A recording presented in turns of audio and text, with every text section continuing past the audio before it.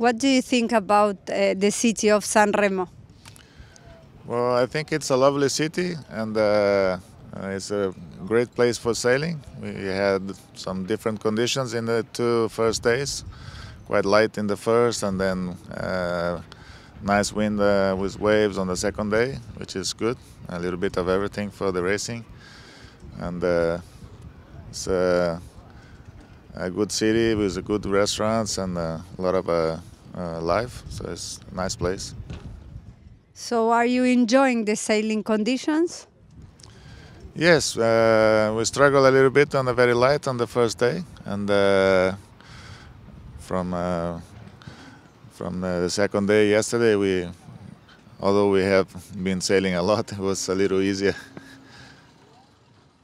And what does it mean for you being now vice president of the World Sailing?